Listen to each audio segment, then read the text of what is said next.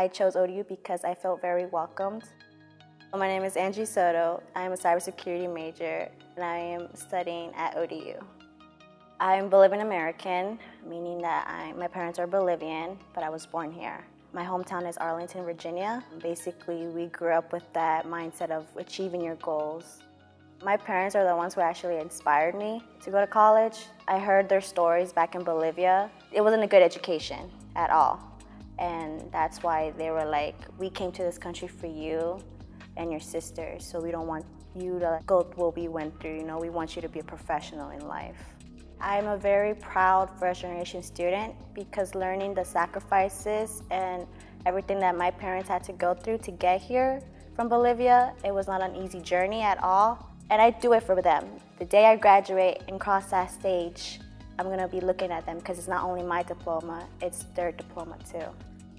I knew by the age of 8 that I wanted to do something related to computers. My parents did not know any English, so due to that, I was from a young age translating everything. And I'll never forget when my dad especially, he bought his first PC and he was like, Angie, I don't know how to read this, can you do it? And I'm like an 8-year-old, I was like, sure dad, I got it. That was my first introduction to cables, to switches, to routers, and I liked it. I liked how that feeling of me helping an older person.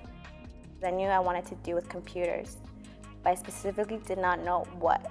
So I did computer graphics, I did computer science, I learned computer engineering, I studied all that. But then I finally realized around my junior year of cybersecurity that the governor actually came to my high school at that time, and he was saying that actually it's a good field for you guys to get involved into it because years later on, it will be something that many employers will be looking. And I researched more about it. I actually took a dual enrollment course, and I was like, this is it. This is for me. This is exactly what I was doing. ODU really is helping the cybersecurity students, especially because in the cybersecurity program, you can't graduate unless you get an internship. And I feel that's a good encouragement for us students within the program because as we're in an internship, maybe it works out good and after graduation, we can work there as full-time employees.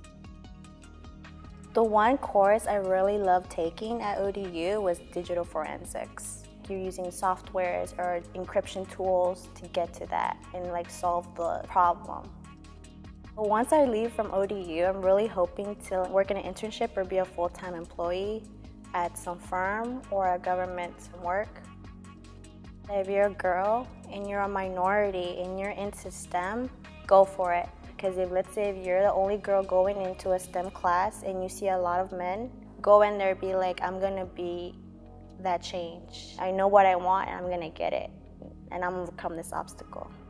I want to leave my legacy in the Hispanic community because the Hispanic community has helped me, so I want to give back. My main goal is to finally buy my parents a house in Arlington.